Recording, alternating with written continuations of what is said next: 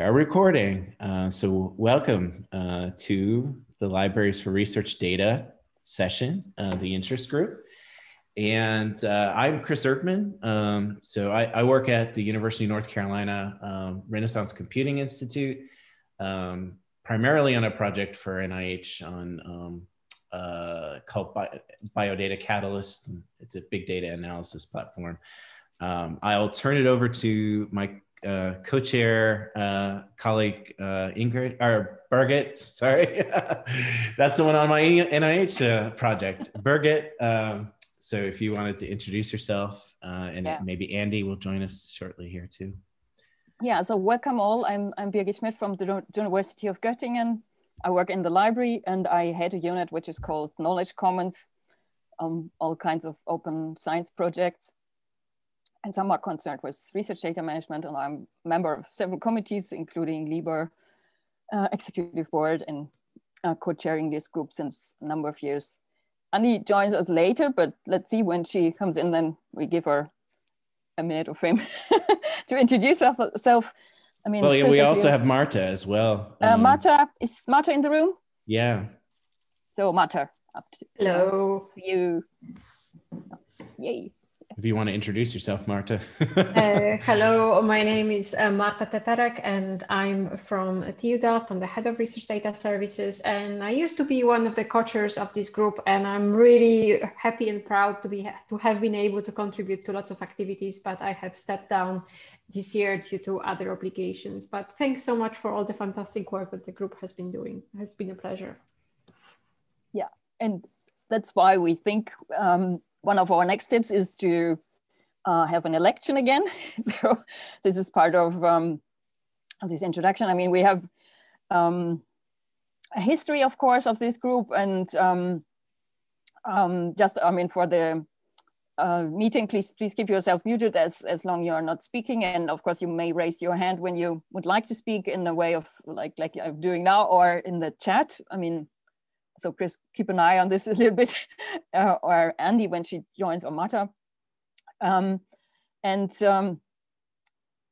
we will, I mean, maybe Chris, you go to the little history slide.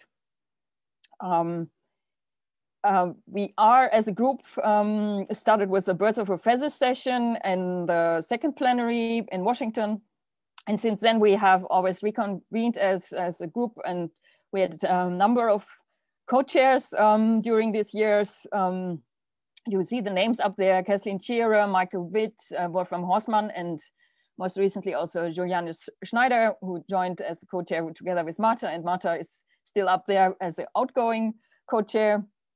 And a next step would be to run an election, and we would ask you also through the mailing list, of course, to come up with nominations. And I think this time we might say, please nominate someone else, not yourself. I mean, this happens sometimes, but I think a good move is to endorse someone, which is also common in RDA. You can, of course, step forward and say, I would like to, but it's always good to have someone saying, yes, this is the person you should volunteer.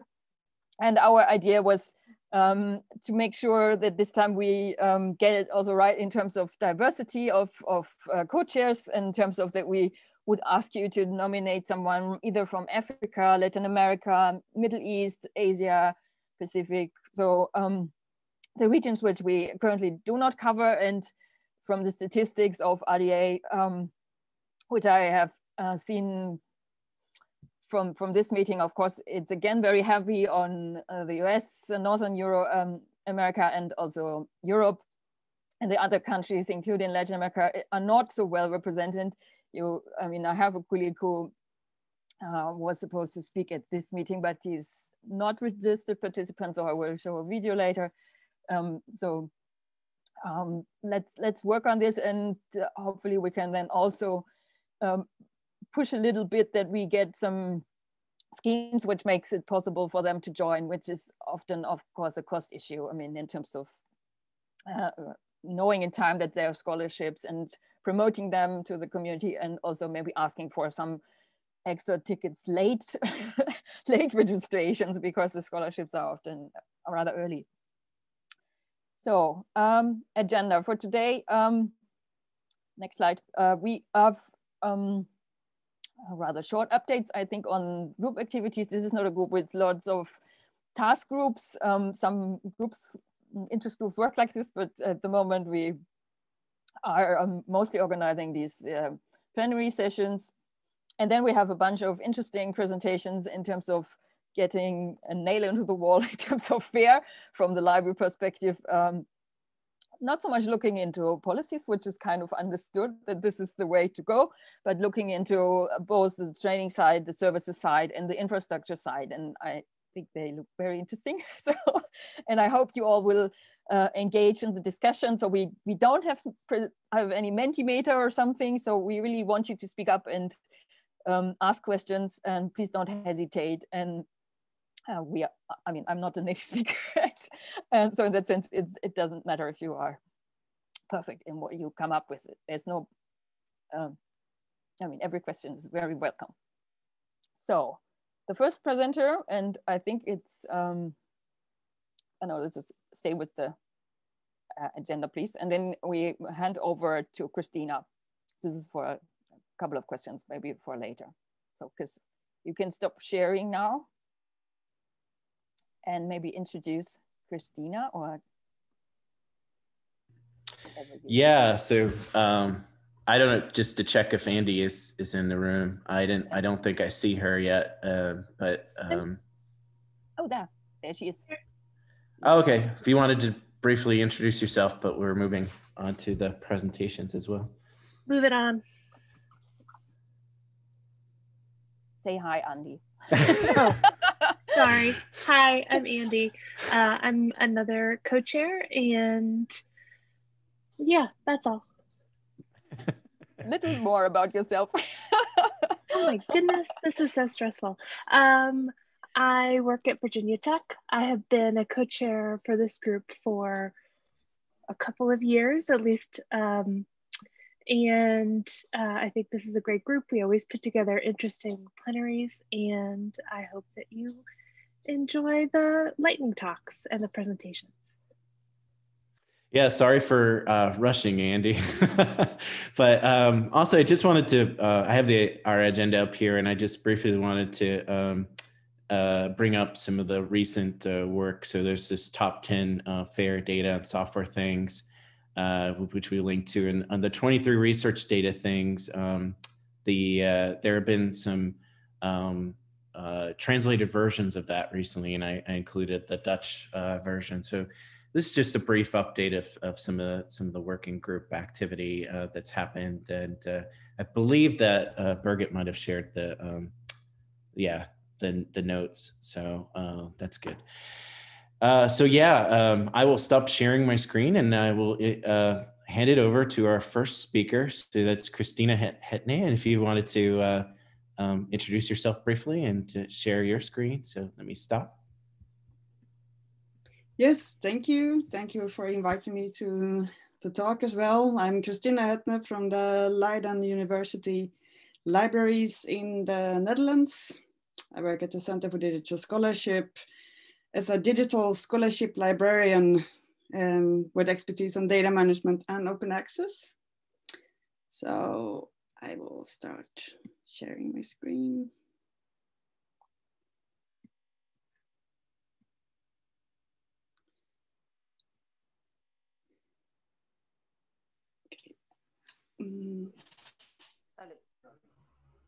So I will talk to you about metadata for machines, workshops, and FAIR implementation profiles to support researchers' FAIR data decisions.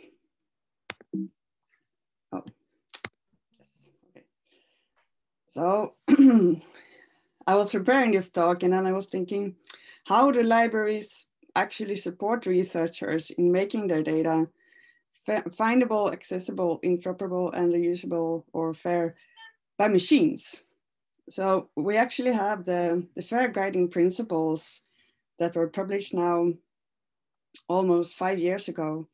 And when people think about FAIR, they usually think about the acronym FAIR, but it's actually about these principles that are actually quite technical.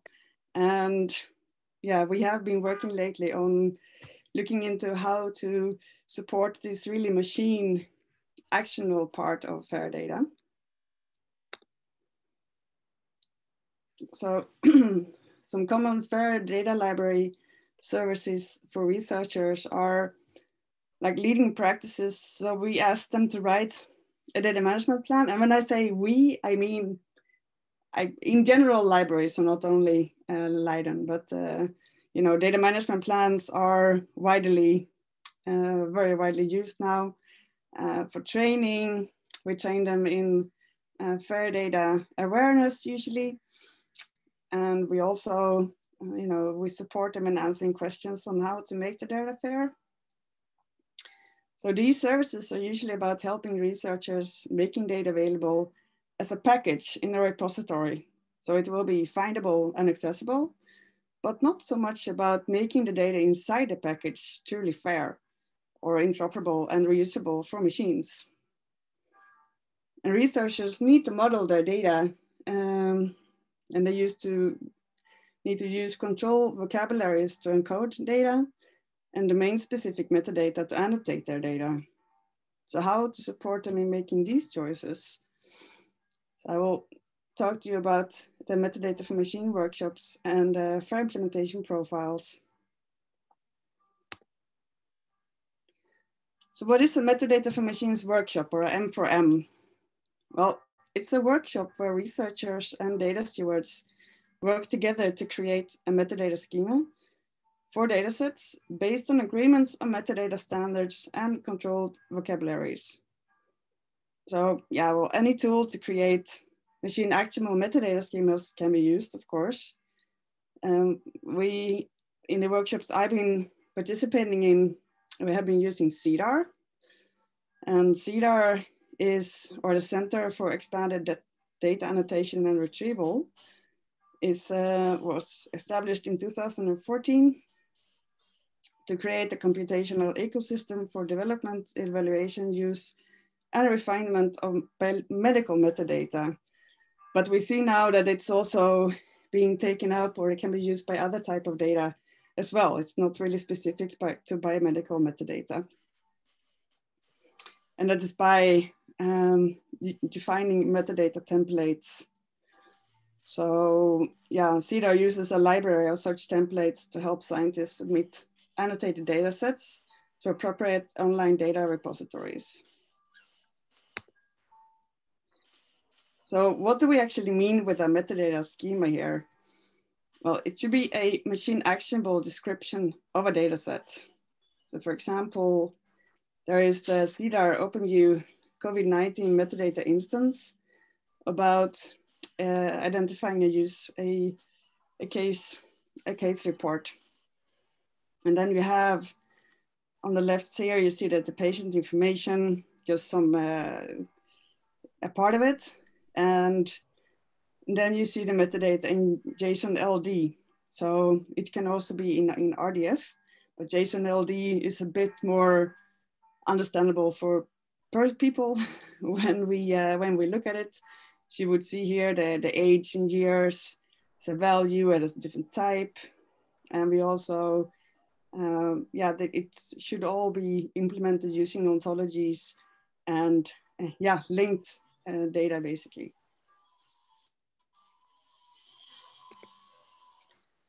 So when do we actually organize a metadata for machine workshop? Well, when there is a need to make decisions about which metadata standards and control vocabularies to use for a research project.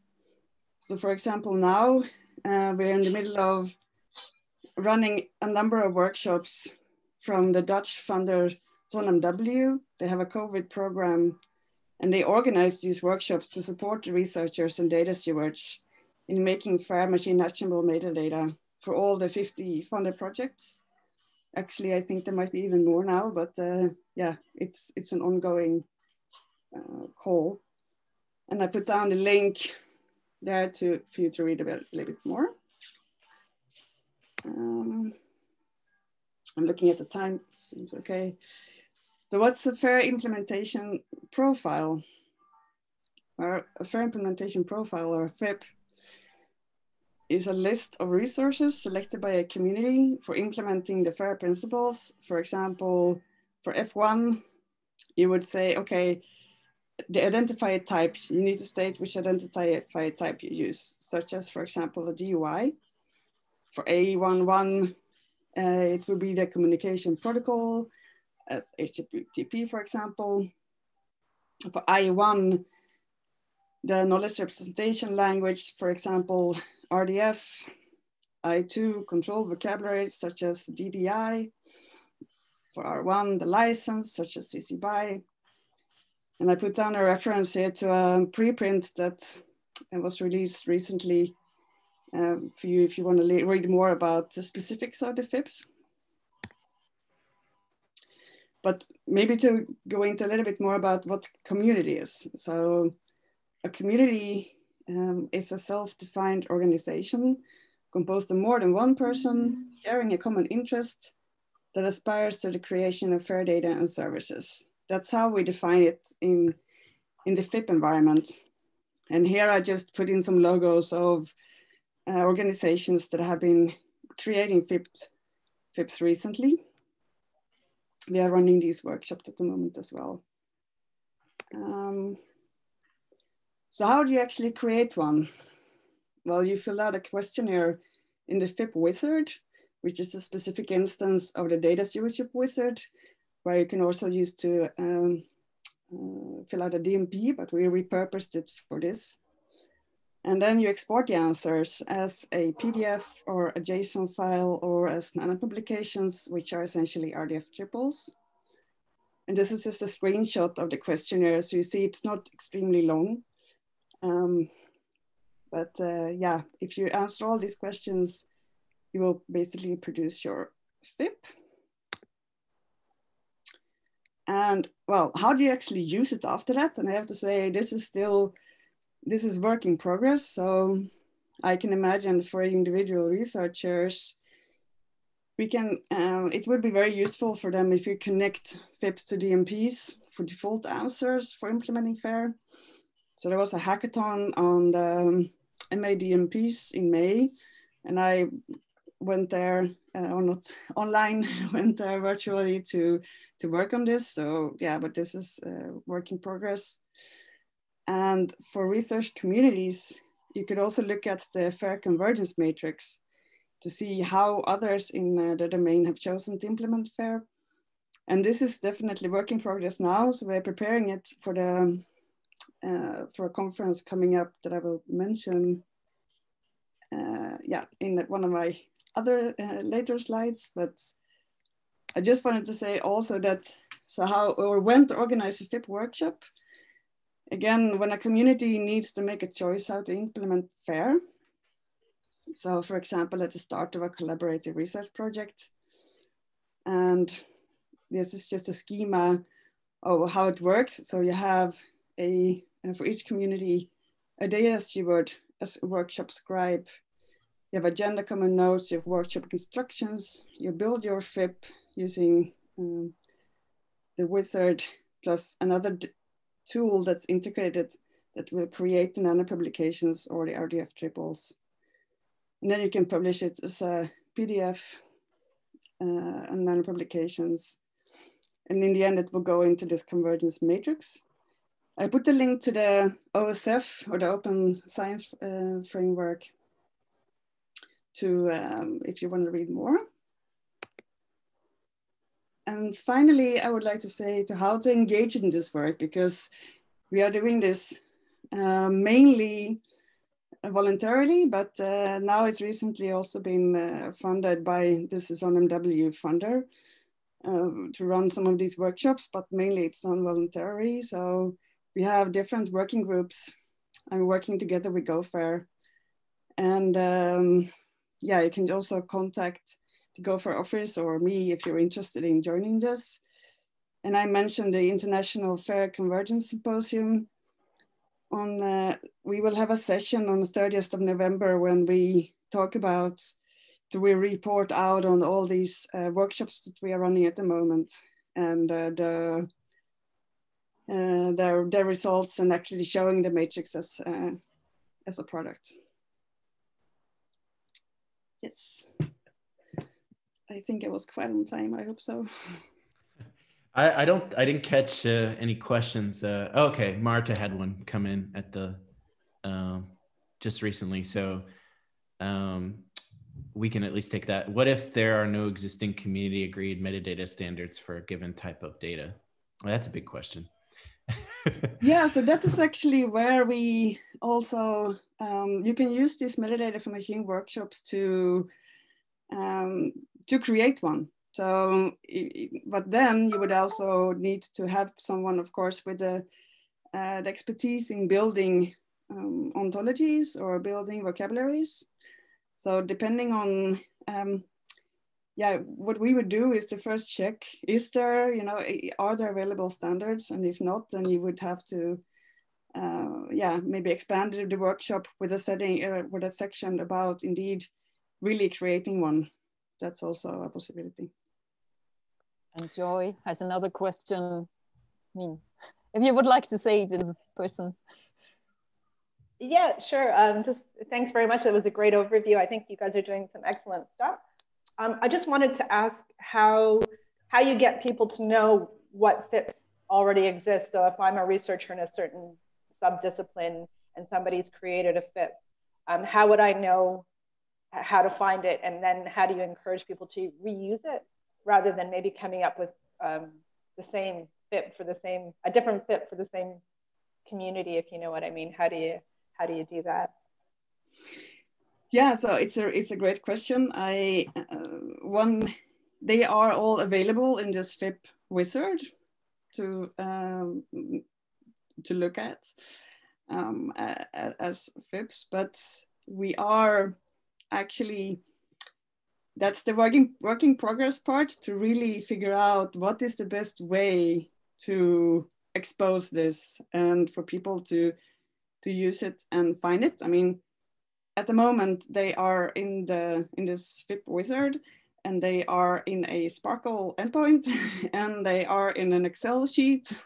But yeah, I hope that until the time here, it seems like short time, but it's just hopefully give it enough time to figure out how to, what is really the best way and to engage, and yeah, for people to find it. But that's really like I said, it is a great question. We are just not finally there yet.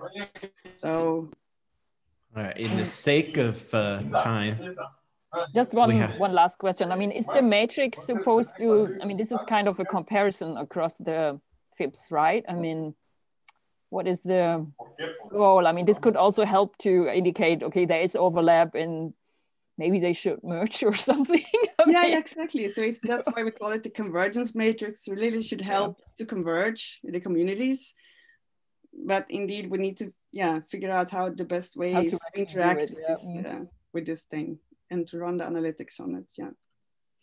Just another short note. I mean, there was a session, I think yesterday, on providing disciplinary advice on DMPs. I mean, you might get in touch with them. This was a bird of a feather session. So I think your work is very closely related to what they would like to achieve.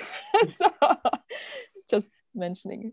So let's move on to the next presentation. Yeah, onto our, sorry. So actually, Christina, you have your work cut out in the chat. You have a lot of other questions, I think. So if you want to move over to there, answer some of those questions.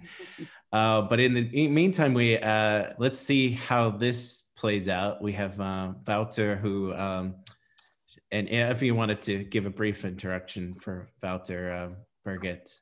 Yeah, so unfortunately, we have Wouter only in virtual mode. I mean, he's heads a library of one of the UN organizations, and he's based in Santiago de Chile. And we have a video of him. There's no slides, but let's have a look. I mean, some of you have likely attended the opening of the RDA plenary, so have heard a little bit about Latin America already. So I'll play this and see. Please let me know if there's a lot of skipping, and if not, if there is and it's not working out, then we can maybe improvise here. But let me play this video.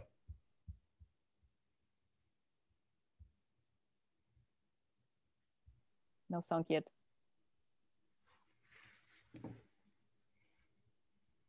Chris, there is an issue with the sound, or is it just me? There's an extra option of sharing the computer sound in Zoom. I don't know if you have that enabled, Chris. It's under the sharing option somewhere. Okay, let me look for that.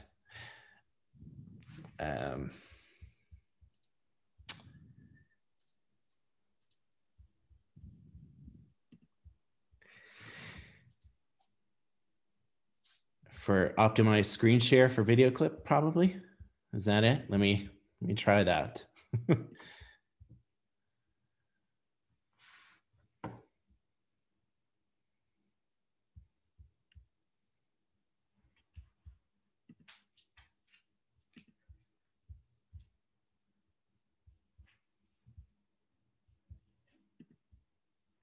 I just got a response that no one can hear that, right?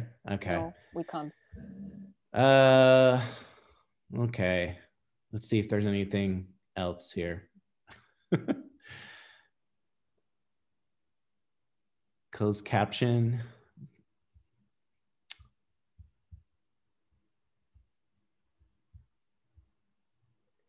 We have a moderator, right? Is that if our moderator can jump in, is that possible? Are you there, moderator? RDA moderator?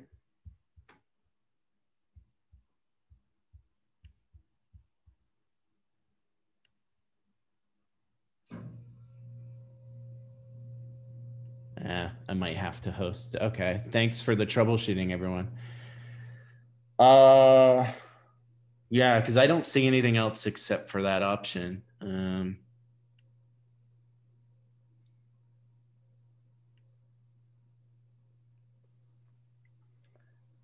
Chris, I think Karsten put a link in a chat with some Zoom support. Yeah, let me stop screen sharing here for a second because I can't see my own settings. So sorry about this, everyone.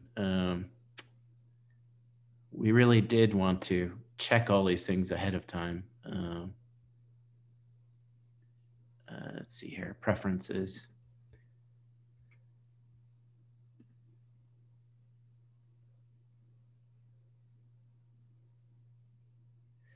Karsten, do you want to walk me through this? I am in the ultimate Zoom preferences setting area. It's when you start sharing screen, there's a tick box in the bottom that says share computer sound in the Zoom client.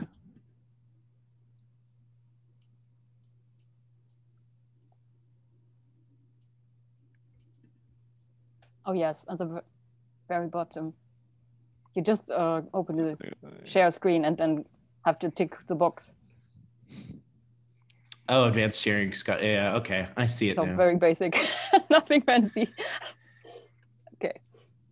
Well, no, I actually don't see it. So there's an advanced sharing option, yes, but I don't see that option. If you see it, Birgit, then why don't you? Yeah, well, I had also problem with sharing because my preferences are not.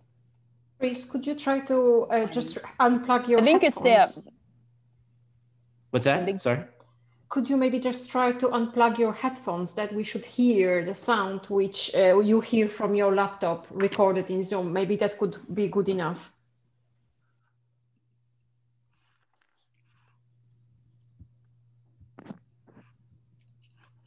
Yeah, I unplugged, but also seeing this video option. Oh, okay, Birgit has got it. So. Can you see my screen now? Yes. But still no sound.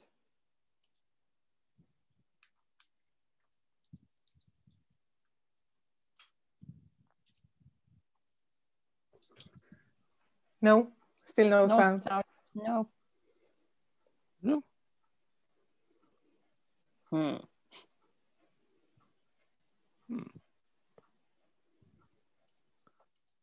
Sorry. Worth a try. Thought you were going to save us, Karsten. The link is in the notes, though. Yeah. So one more try. Let me try the approach that was just mentioned. Let's see how the quality of.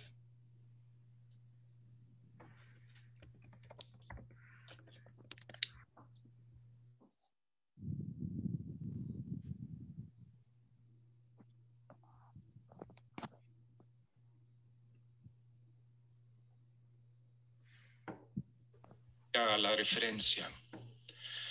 In Latin America and the Caribbean, there is a general awareness and sharing are crucial elements. As was shown in the Learn project, several countries in Latin America and the Caribbean even have national policies for open Chris, data can you go management. back to the start? Countries such as Mexico, Argentina, Peru, and Chile. Chris? Yeah, he was introducing himself. I don't know if we wanted to go all the way back, but yeah, anyway, that's greetings from Santiago de Chile. I'm Walter Chalier, Chief of the Hernan Santa Cruz Library of the United Nations Economic Commission for Latin America and the Caribbean. I hope you and your families are all well. I'd like to thank the organizers of this RDA annual meeting for the invitation to give a perspective on fair data in Latin America and the Caribbean. I'd like to thank my library team and especially Claudia Vilches, who has helped me to prepare this presentation. As you probably know, in Latin America and the Caribbean, there is a long tradition of open access, initiatives such as Redalic, Claxo, América, La Referencia. In Latin America and the Caribbean, there is a general awareness that data management and sharing are crucial elements of open science. As was shown in the Learn project on research data management, several countries in Latin America and the Caribbean even have national policies for open data management. Countries such as Mexico, Argentina, Peru, and Chile. In Latin America and the Caribbean, there is also a general awareness of the benefits and the need for open science. Open science is better science in the sense that it allows better replication and validation of research outcomes, more efficiency, and more inclusive approach in scholarly communication. So what are the challenges in Latin America and the Caribbean? Obviously, Latin America and the Caribbean has the same issues as everywhere else. For researchers to share their data, we need to create for them a trustful environment. Lack of trust is known as the main barrier to research data sharing and reuse. We also have to deal with the challenges of slow cultural change, the need to reform our models of research evaluation, eliminate the bias with data from Global South, and the lack of interoperability. But there are other challenges that are more typical for Latin America and the Caribbean. First of all, we lack data strategies at an institutional level. What is stipulated in national laws is not necessarily reflected on the institutional level, the level of implementation, because of lack of human and financial resources and sustainable infrastructures. There is no critical mass. There are only 45 data repositories from Latin America and the Caribbean registered in r3data.org. There are some important gaps such as Uruguay, the Caribbean, and other countries. Perhaps there are more data repositories, but then we don't see them on this map. Perhaps more data is stored, but then we don't have access. And when we talk about fairness of data in Latin America and the Caribbean, as Marie Clemola of the Core Trust Seal Board said, research data will not become nor stay fair by magic. We need skilled people, transparent processes, interoperable technologies and collaboration to build, operate, and maintain research data infrastructures. In brief, just like anywhere else in Latin America and the Caribbean, we need trained staff, institutional policies, and sustainable infrastructures. Actually, Latin America and Caribbean data repositories score quite well on the level of access to data. There are 43 out of 45 data repositories that comply. Metadata, 44. Terms of use and licensing, 43 out of 45 comply. And policies, 37 out of 45 comply. But only half of data repositories from Latin America and the Caribbean score well on the level of persistency and citability of data. And an even bigger problem lies with the certification. Only 2 out of the 45 repositories, both from Mexico, are either certified or support a repository standard. Why is certification important? Because of trust. Without trust, there will be no data sharing. Without trust, there will be no critical mass. Nevertheless, there are some great examples of data initiatives in Latin America and the Caribbean. There is the Portal de Datos Abiertos of the UNAM in Mexico. There is PeruCRIS project from Peru that aims to harmonize and connect research information across a variety of separate databases. There is the project RDP from Brazil, which is a partnership between the National Teaching and Research Network, the Brazilian Institute of Information and Science and Technology, the Federal University of Rio Grande do Sul, and the Federal University of Rio Grande. There is the DAQUITAR portal in Argentina, which makes data available from 6 data repositories. There is the Datos Científicos portal in Chile and the policy proposal of open access to data and publications of the Chilean National Research and Development Agency. There is a need for partnerships with Latin America and the Caribbean. Certification of data repositories in Latin America and the Caribbean is the main challenge. Colleagues from RDA, when you write project proposals, think of partnerships with Latin America and the Caribbean, especially partnerships that allow to move forward fast towards certification. We need projects that aim at supplying practical solutions for the use of fair data principles through the research data cycle, and to foster fair data culture and the uptake of good practices in making data fair. Latin America and the Caribbean needs to gain more visibility in networks such as RDA. In that sense, it's great to see that this year's event is organized in and by Costa Rica, even if virtually. Open science is not something that stops at national borders, nor does it stop at regional borders. Open science is better science because it's inclusive, also geographically. Let me finally conclude by highlighting 2 recent initiatives from the UN family. First, the UN Secretary General Data Strategy, aiming at building a whole of UN ecosystem that unlocks the full UN data potential for better decisions and stronger support to people and the planet. And second, the future UNESCO recommendation on open science, which is expected to be the international instrument to set standards for open science globally, which fulfill the human right to science and leave no one behind. Thank you very much.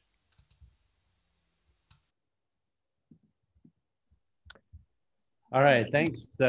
And we obviously don't have Wouter here to answer any questions, but we can forward any that you have for him in for the moment. Then it sounds like everyone was able to hear that. Thank you for all the troubleshooting help that you provided.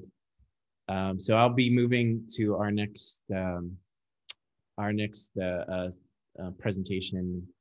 I have stalled there for a second, sorry. But Go Fair US is our next recording, and I'll present that. Hopefully you can hear this as well.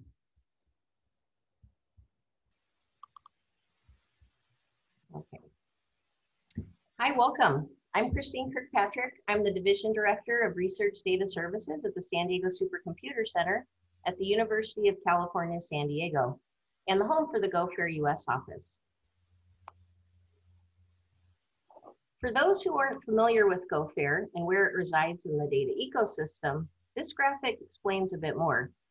Though in planning for months, this graphic accompanied a statement issued during the pandemic and highlights the complementarity and how CODATA, the Research Data Alliance, the World Data System, and Go Fair can work together to address data issues. While each organization plays an important role in our work, we were attracted to Go Fair because of its focus on implementation and machine actionability. As we became more deeply involved, we saw a gap in connecting what was happening in the to the developing fair services, or rather lack thereof, in the United States. This is to found the U.S. Go Fair Coordination Office at SDSC. Our goal is to find working models and to bring them back for U.S. audiences in a way that is relevant to the academic landscape here.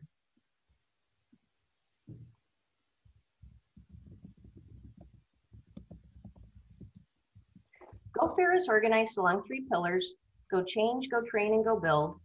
Go Change focuses on policies, incentives, and priorities. Go Train on training and skill development, including basic awareness of FAIR. And Build focuses on FAIR technology. Implementation networks represent areas of special focus, sometimes in a particular domain. And here you can see some of the current implementation networks and where they fall along these pillars. Go Fair includes an international coordination office and several country offices. Here we are last year together in Leiden for the annual Implementation Networks meeting. And this year's meeting in 2020 in Hamburg had such a big group, it doesn't make as good of a picture to show. So we are growing. Even though the Go and Go Fair stands for Global Open, it is also synonymous with the energy of the team. We are action-oriented and use various methods for coming at problems in new ways. Just to say a little bit more about the BODEN Implementation Network, which was at the bottom of the list of implementation networks on a previous slide, partly because it's timely, but also because it's a good example of what Go Fair is about. Within BODEN, we have the project BODEN Africa, funded in part by the Phillips Foundation and chaired by Dr. Mohamed Mapeza Mahigo, with Dr. Francesca Owadipu as executive coordinator, both from Kampala International University in Uganda. Another huge supporting force is Professor Dr. Miriam Ben Ryson from Leiden University. This initiative works on 3 very complementary projects related to capacity building for FAIR in the US. The first is the need to train up the data stewardship workforce. The materials and the way of organizing the network of data stewards can be directly applied back here in the US. Second is the focus on metadata for machines. This is part of the skill building for the data stewards. Through a series of workshops, they are able to find gaps in metadata practices and build things from the ground up where needed. This culminates in the use of FAIR data points, another point of convergence for people who work in Go Fair.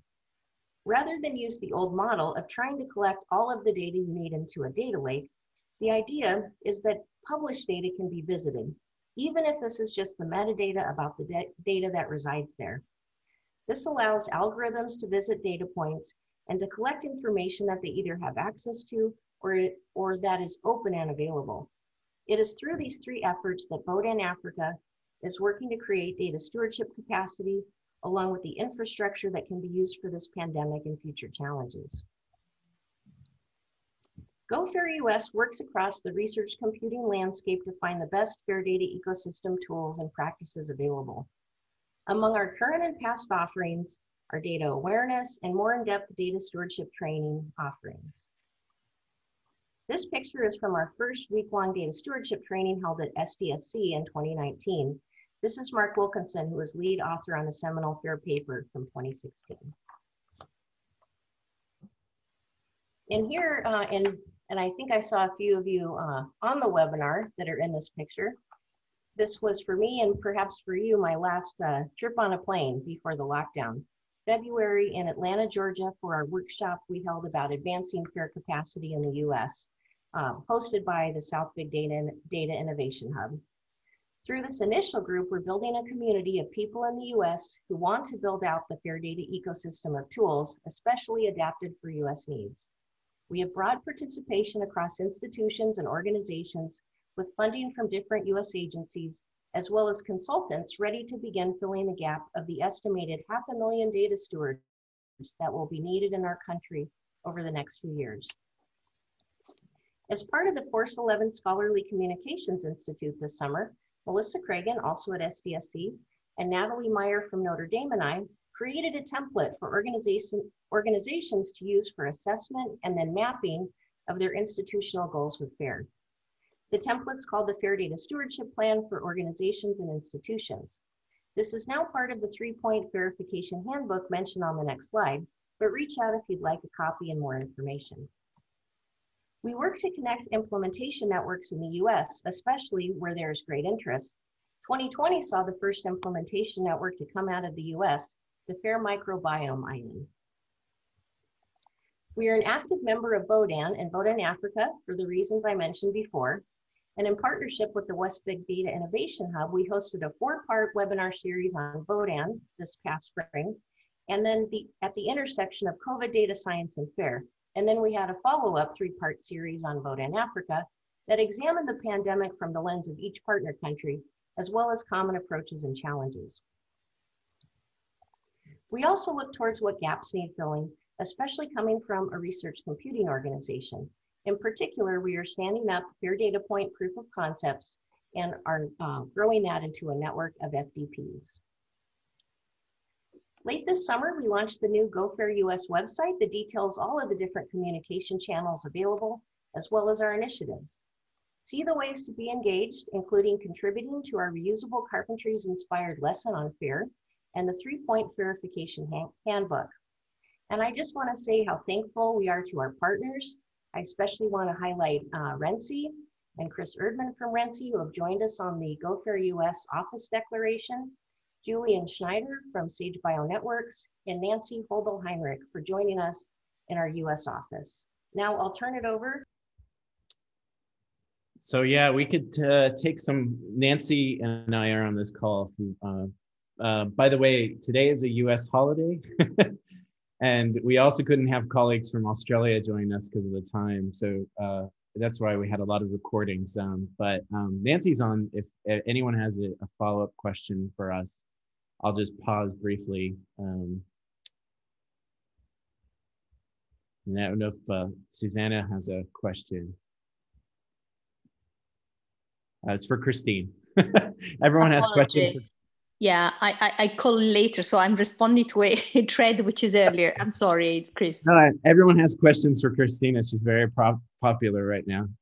Okay, well, if you have any follow-up questions for Nancy or I, we're on the call. But yeah, as you know, as Christine said, we recently just launched the GoFair US, and we actually have an upcoming webinar December 15th, I believe. 10th. Yeah, thank you. Yeah.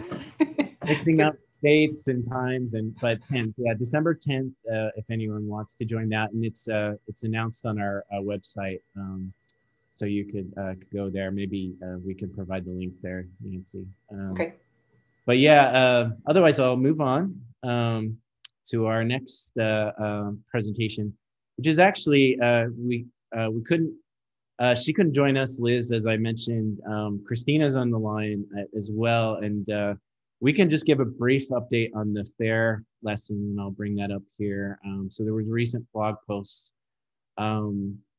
just covering what we did, and so what we were trying to do is create a common FAIR lesson, and in the recent sprint that we ran from August 27th to 28th. We had people from a variety of institutions and countries involved, but primarily in Europe, actually. Many of the participants were there, and we spent a good deal of time talking about the audience for that lesson. And the audience we came upon was, because I think some of the content is still kind of directed towards libraries, and we directed it more towards researchers in the sprint. And then also we looked at key objectives and key key takeaways for these lessons and sort of help frame the lesson moving forward, the development. And we added to some of the modules as well. We updated some of them. So one of the examples is assessment is one that had some recent updates, but still is a work in progress. And so, you know, really we're trying to merge the rest of those submissions that we had and revisit this.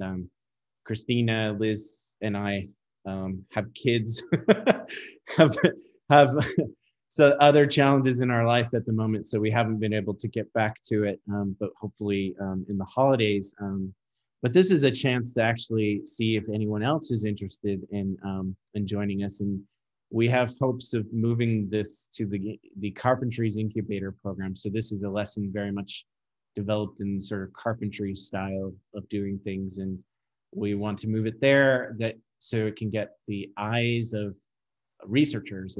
I think there are more researchers in the carpentries community, but there are about 2,000 on Slack at least, 2,000 to 3,000. So we'd like to get in the eyes of them to get their feedback. And then also we're, you know, we may also consider moving it over to RDA or Go Fair as an option. So we're still thinking about it there. But I don't know if there's anything else I missed, Christina, here, if you wanted to capture anything, but I just wanted to share the lesson for the moment and share the link. So if anyone has any questions, or Christina, do you have anything else to add?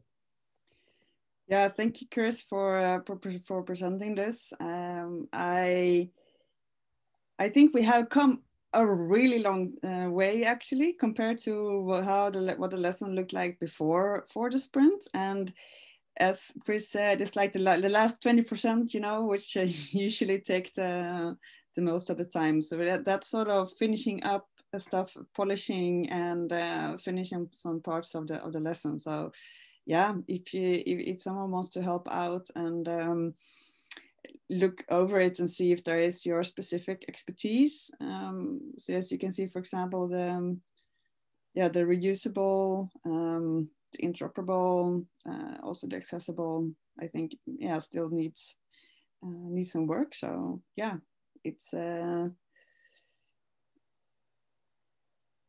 that would be helpful. Yeah, and it looks like we have one question. Does Fair Carpentry have relations with data carpentry? How much training should be Fair specific versus data issues, including Fair?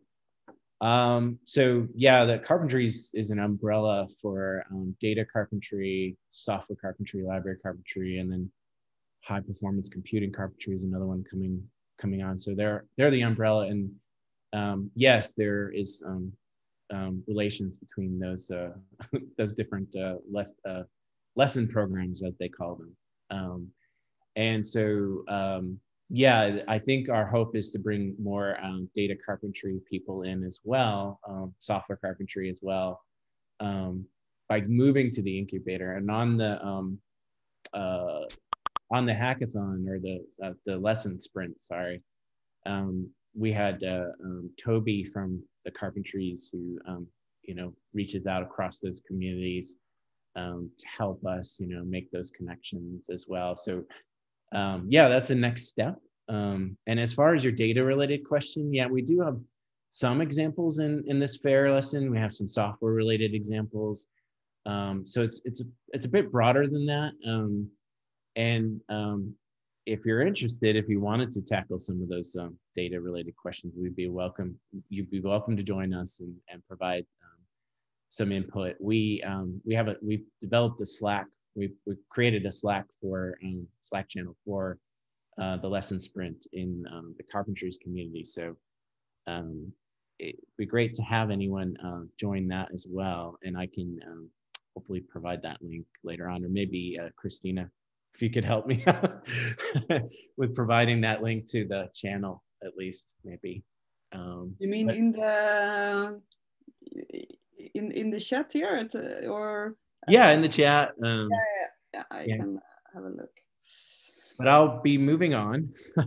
Maybe mentioning that we indeed also with this fair lesson, we just really want to be, not afraid of the technical part, but still balancing the sort of introduction to it. So yeah, this is the challenge with this lesson. We don't want to be too superficial and really do some hands-on, working with FAIR. What is actually this machine actionable or readability part of FAIR?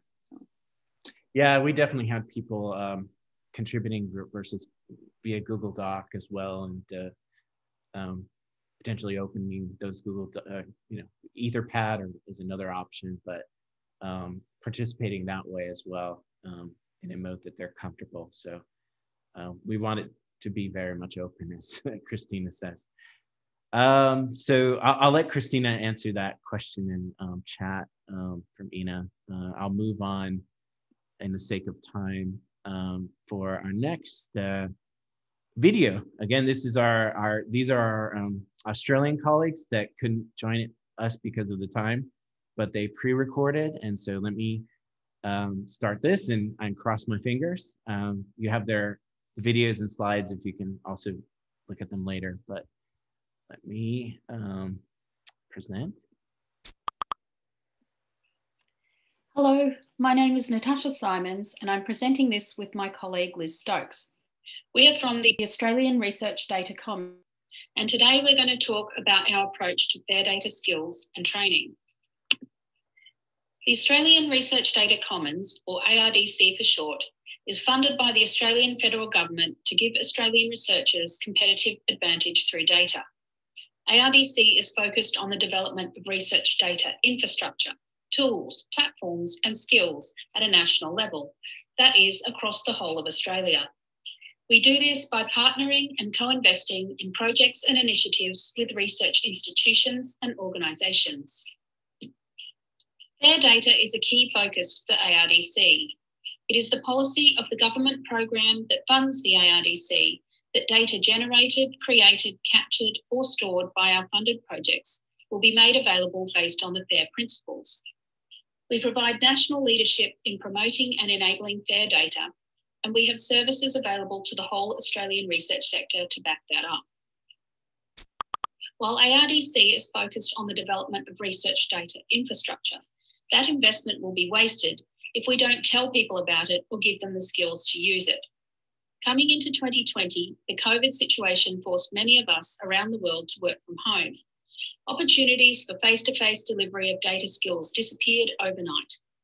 Being a national organisation, ARDC staff are located across Australia. For example, Liz is in Sydney while I am in Brisbane. So we spend our days in Zoom meetings and we are used to presenting virtually. We sensed the opportunity presented by the COVID situation and launched a Fair Data 101 virtual course. The course was free of charge and hugely successful, leading us to deliver a second, shorter course called Fair Data 101 Express. In addition to the Fair Data courses, ARDC presented an Australia-wide National Data and E-Research Skills Summit last month, and we are leading an important piece of work on mapping the Australian skills landscape. I'll now hand over to Liz to talk to you in more detail about the Fair Data 101 courses, the summit, and the Mapping the Skills Landscape work.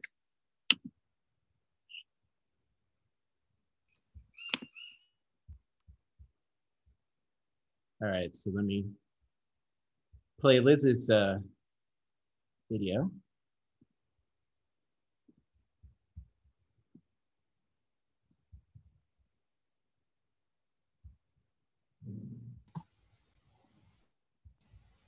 Thanks, Natasha. And hello, everyone. My name's Liz Stokes, and I'm excited to share some reflections on our Fair Data 101 courses this year and highlight where community interest is heading in terms of the Skills Summit and landscape mapping. So when COVID hit, we were looking for where we could leverage our networks and experience and highlight the work of our partners in dealing with the challenges of implementing the FAIR principles. An opportunity emerged to provide and pivot online, like everybody else, a FAIR training course open to people across the research sector. Natasha's Fair Data in the Scholarly Communications Life Cycle face-to-face course that is run at the Force 11 Scholarly Communications Institute every year formed the structure, and we developed new content which was specific to the Australian context. We ran the course twice in 2 experiments to inform the landscaping work and test some ideas on scaling training and what good training might look like.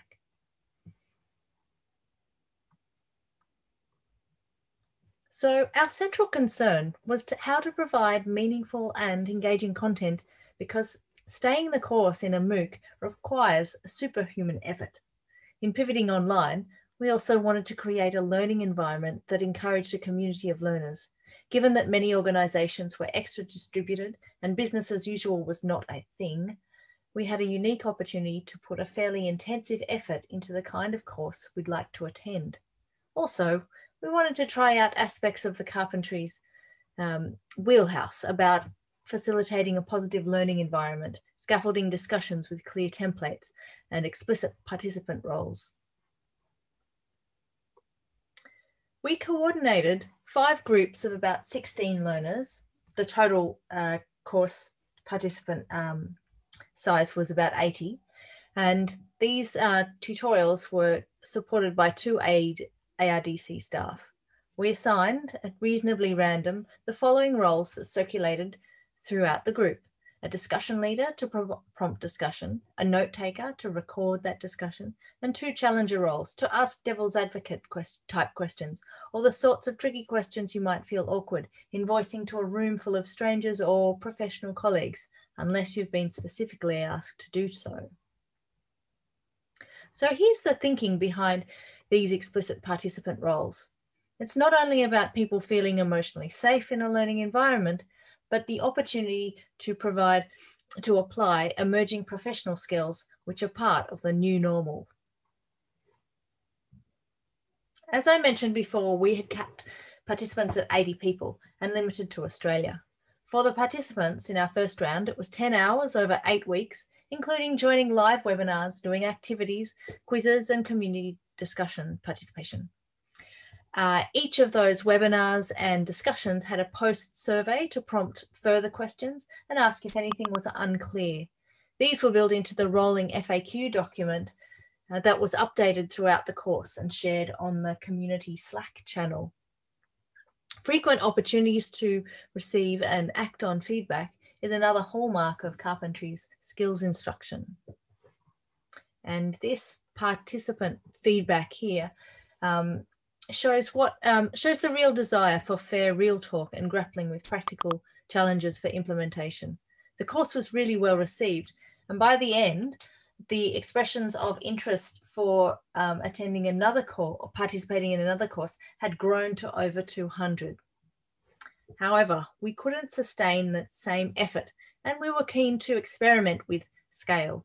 So we used this opportunity to migrate the course materials to Markdown format and host it all together on a GitHub repository, using the GitHub Pages feature to create a one-stop shop for all the course materials.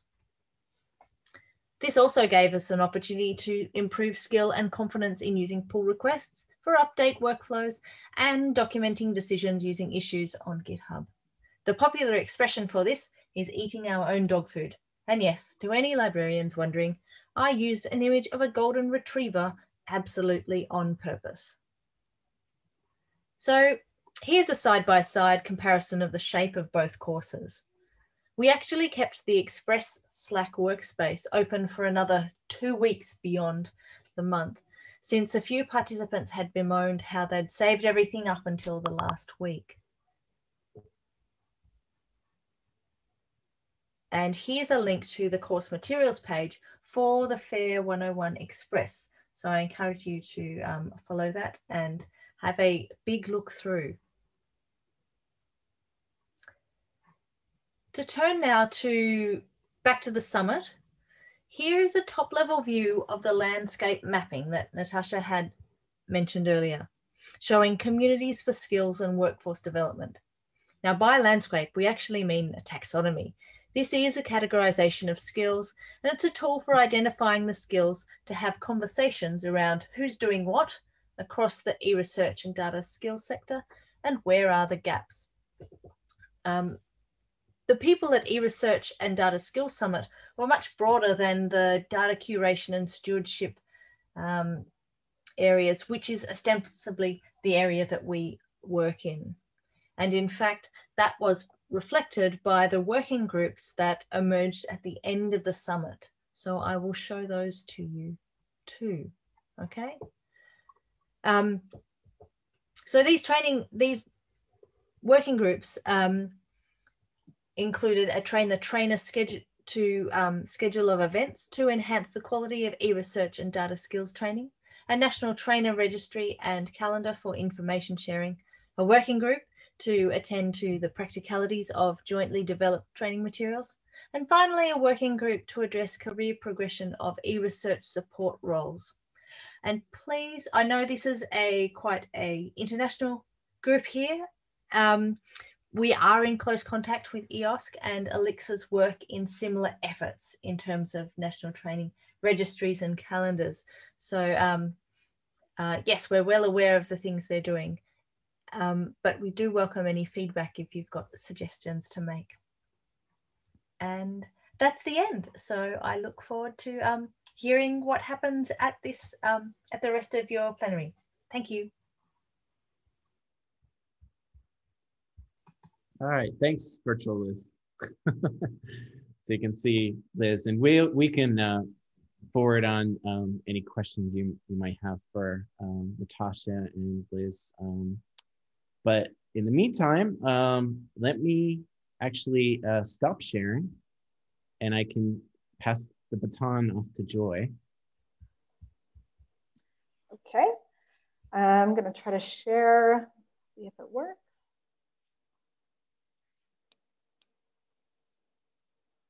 Okay, I won't do my video, audio, and screen at the same time because my internet probably won't cope with it. So hi everyone, my name is Joy Davidson. I'm with the Fair project, and I'm just going to run you through in a very brief fashion some of the work we're doing in the Fair project on repository support. I know I won't cover everything, and I think I've got a couple of colleagues in the audience, so if I miss anything, they can also flag things up in the chat afterwards. So just a brief bit about Fair. We're funded by the European Commission. We're part of a suite of projects that are looking to help realize the vision of the European Open Science Cloud. And obviously, we're focusing primarily on improving FAIR policies, practice, and services. So we're 22 partners. We started in March last year, and we run until February 2022. This is just a brief screenshot of all the different partners. You can look at that at your leisure later on. Again, just to pick up, really what we were trying to do in the project is to get a sense of what's happening in the current landscape in Europe, but also more broadly. What are the current FAIR policies and practices, and how can we better work together to try and make sure that we can realize this vision of a functioning European Open Science Cloud. And we're looking to work with a huge range of different stakeholders, but repositories and universities and research librarians are definitely key stakeholders that we're looking to engage with over the course of the project. So some of the work packages, you can see here, we've got 6 work packages across the whole project. Out of those, 3 deal specifically with repositories. So we've got work package 2, which is looking at semantics and interoperability, and it's providing some dedicated support to help repositories to improve their activities in these areas. I lead the data policy and practice work package. It's broader than just repositories, but definitely repositories are a stakeholder we're looking to work with. And we also have a dedicated work package that is working with repositories who are seeking to move towards certified status, especially those that are looking to get core trust seal certified. So repositories and people who work in repositories, whether they're at research performing organizations or research infrastructures, these are the kinds of people we're working with. and who we're hoping that we can keep the collaborations going with and try to implement some changes over the rest of the project. I just wanted to touch on a couple of things that I think would be of interest to this working group. The first one is a tool that we've developed. It's in the early stages, so it's still being refined, and it's called Fair Aware. And this tool is essentially a means of helping researchers and also data stewards to really try to get a sense of how much they know about the FAIR principles. So it's a self-assessment tool on skills, essentially. And it can be used, we've kind of been thinking primarily about using it before somebody deposits selected data into a repository so they know what kind of things to look for to make an informed decision about whether their data is fair before they deposit it. But equally, the tool can be used at different stages of the research life cycle. So we would, for example, think that people could start looking at using these tools at the data management planning stage. So starting to think about the kinds of questions to ask and getting some tips from the tool to think about what they might do to improve the fairness of their data. So the tool is available for people to try. We're also trying it out for use in training activities, which is something that FAIRSPARE is also working on. So by all means, if anybody would like to come and give the tool a try for any number of different purposes, we'd be delighted to hear about it and to support you if you want to make use of it. Another thing we're working on is to look at FAIR data assessment metrics. And we've come up with 17. We haven't pulled these out of thin air. These are building on the metrics and indicators that have come out of the FAIR Data Maturity Model Working Group and various other activities.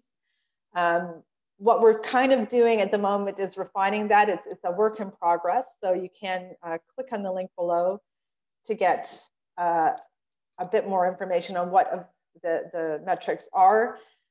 We've got some use cases on how and when they might be used, but I think one of the gaps we've noticed, and this is something perhaps for all of us to think about, is that we've got a lot of different metrics that people can think about and how to assess whether your data is fair, whether your practices are fair or your services are fair.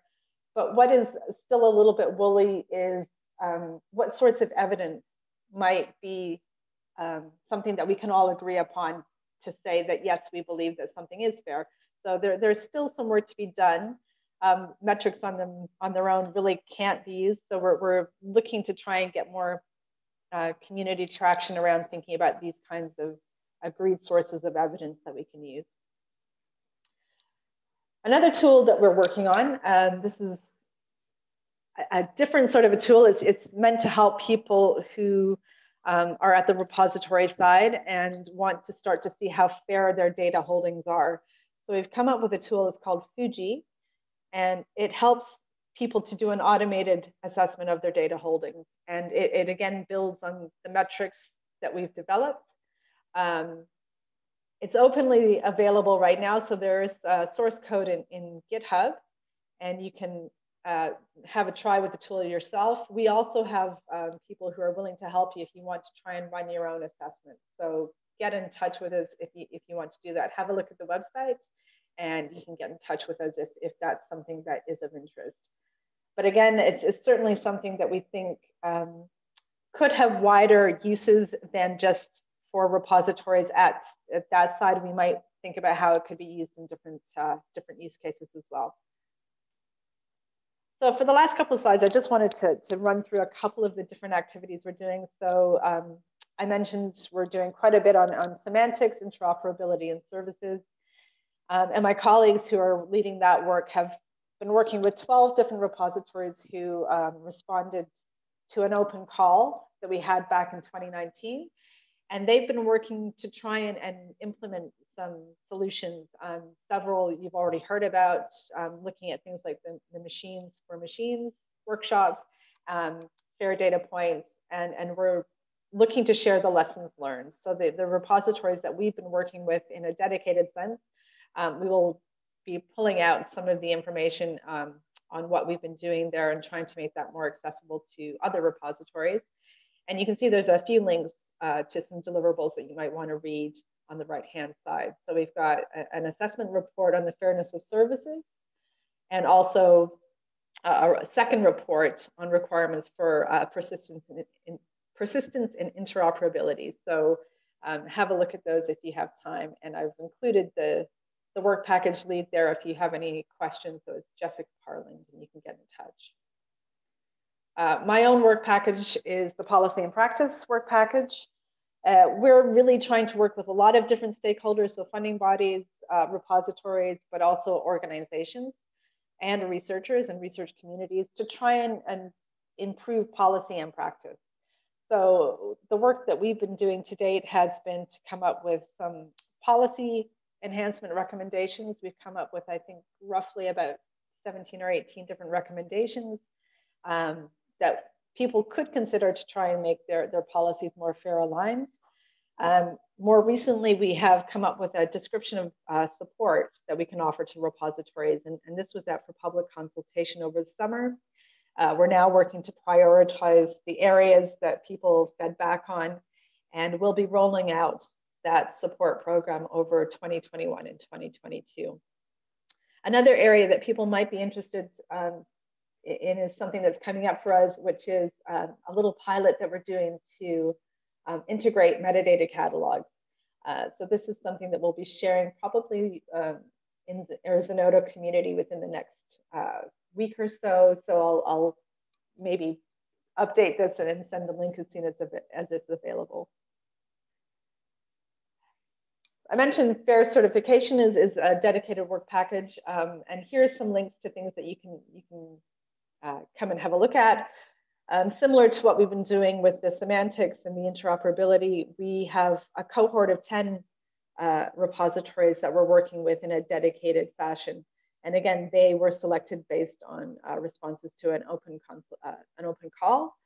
And the 10 selected repositories have been working away now for almost a year, trying to prepare to apply for Core Trust Seal certification. So what we will be doing is trying to, again, share some of the lessons learned. And I think it's important to stress here that it's not necessarily just for repositories that want to reach certified status. The lessons learned are really just going to be useful for anybody who is looking to become more fair enabling. So we'll be sharing those, as I mentioned, through our repository support program coming up in 2021 and 2022. I think that's more or less everything I wanted to touch on. It's not giving you a huge amount of information about all of the activities, but we certainly are keen to hear from anybody who is interested to learn a little bit more. There's a lot of links here that you can come and check out what we're doing and keep up to date. And I'll stop now, and if there's any questions, happy to take them.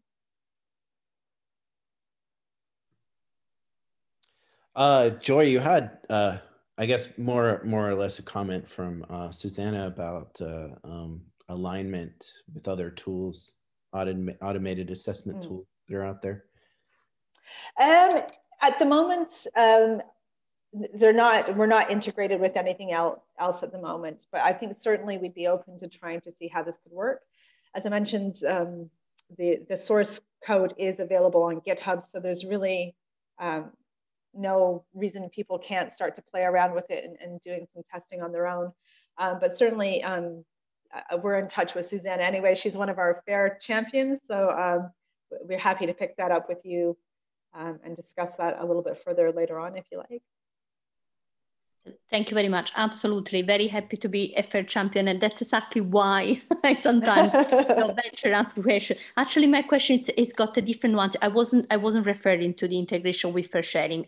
But yes, we can discuss that separately. I will talk about there have been for quite a time some other open source automatic evaluation tool. And my question to you was, have you already assessed those? And if yes, what has made you decide to create a new one, so to speak? So the FAIR Assist lists the many tools out there, some of which are automatic. That's why I wanted to have more an insight to understand. I probably have to put you in touch with my colleagues in Work Package 4 to give you a bit more of the detailed information on the decisions made.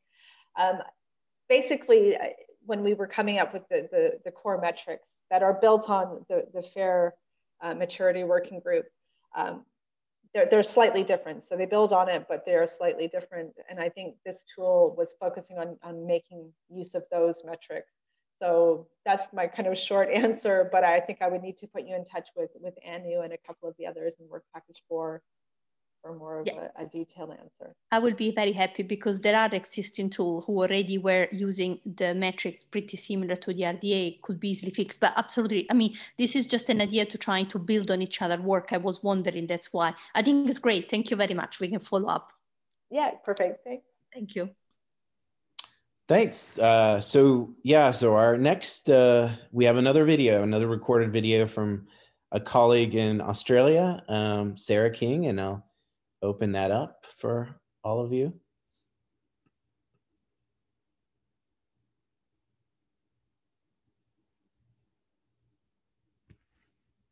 I'm reaching out to CloudStore right now, so I don't know if the delay at the moment, but the video is hosted there.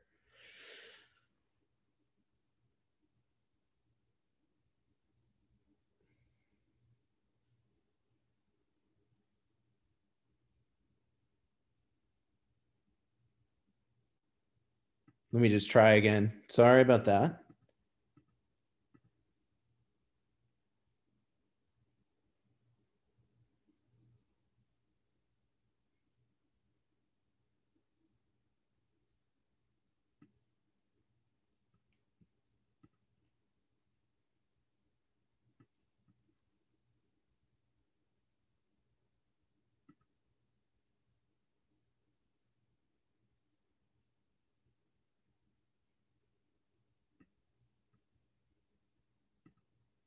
I have to stop sharing, by the way, because it's in another window. QuickTime. Hi, I'm Sarah. I'm the Training and Engagement Lead at ARNet. ARNet is Australia's National Research and Education Network. We provide ultra high-speed internet and communication services only to Australia's research and education sector. We connect all of the universities in Australia, and then we connect them to the world. Because of our role as the backbone infrastructure to the sector, we're well placed for our vision of a globally networked data sharing ecosystem. However, as we all know, there are still a lot of researchers who are not making the most of the infrastructure. And they're doing things like using SneakerNet, moving their data around from one place to another. They've got hard drives under their desks, and they're still carrying data around or putting it in different systems that aren't built especially for research requirements. So my job is to engage with researchers to let them know what's available to them so they can begin to this road of making their data fair by first getting it out of those hard drives under their desk and then directing them to infrastructure that enables easy data sharing and collaboration and is built especially for research data needs here in Australia. And this infrastructure is known as CloudStore.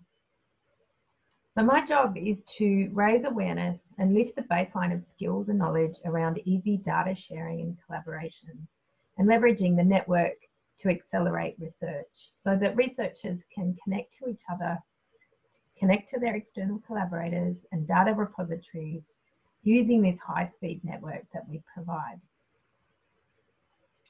At the moment, we offer 3 different workshops that focus on building foundational skills in working with research data in the cloud. Each of these takes an introductory look at aspects of data management, whether it's about cloud storage, data movement, or reproducible data analysis. Many of us are familiar with these research data lifecycle diagrams, but we also know that too often the major focus to make data fair is at the end of the research data lifecycle. Our aim is to make it easier for research data to be made fair from the beginning of the lifecycle by building useful tools and teaching researchers how to use them. So for the data creation and deposit phase, we provide only Office for open source cloud-based document creation and collaborative editing options. And I take people through how to do that. For collecting data, say from instruments, researchers can make use of some fast online upload tools such as S3, WebDAV and Rocket, with automated metadata capture in development. I'm also preparing an advanced data movers workshop to build up skills in this area, and that's coming in 2021. For the analysis phase of research projects, we provide introductory training in Jupyter Notebooks and provide the hosting platform within CloudStore for coding in the cloud, and that's to support reproducibility and connections. We also provide connections to HPC and research clouds. For the final phases of research projects, we support researchers with training in using FileSender for moving large data around. For example, uploading data collections to repositories, and also the collections plugin to create data collections with a set of mandatory and optional metadata elements so that people can create helpful information for future users of their data. And just finally, we've also worked on creating a sample research project folder structure and README files as a digital handout for those who are just starting out, with the hope that they will begin their projects as they would finish, so that their project data is findable, accessible, interoperable, and reusable. Thank you.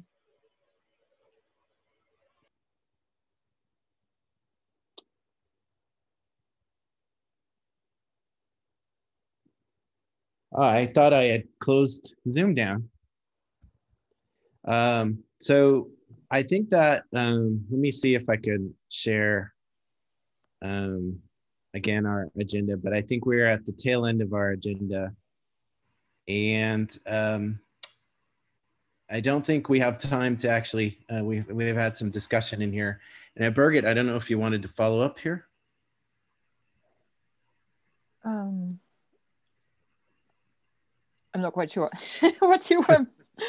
No, you asked everyone to add their names, and I think yeah. I mean, I just noted that we didn't ask this in the beginning. So please, if you could take a minute to write down your name and affiliation. I mean, we're not collecting contact information, I would say, but but we also we are also interested if you have your own fair related projects to include them in this section, and we hopefully want to just curate those and share them as well. So if next to your name, if there's anything that you wish to share, please let us know. Don't go crazy and share like 10 or 20. We're looking for maybe like your 1 or 2 examples. So that would be great. And I think that's about it as far as wrapping it up, Birgit, right? Yes. Okay. Yeah, as we mentioned before, we're going to send out a call for a new co-chair, and I guess in next week or 2. So look for our communication there. Once RDA is finished, all the dust is settled. So,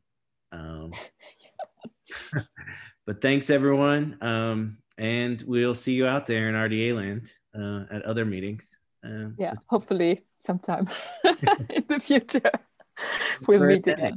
Yeah. Okay, thank you all. Bye. Nice evening or day. Bye-bye.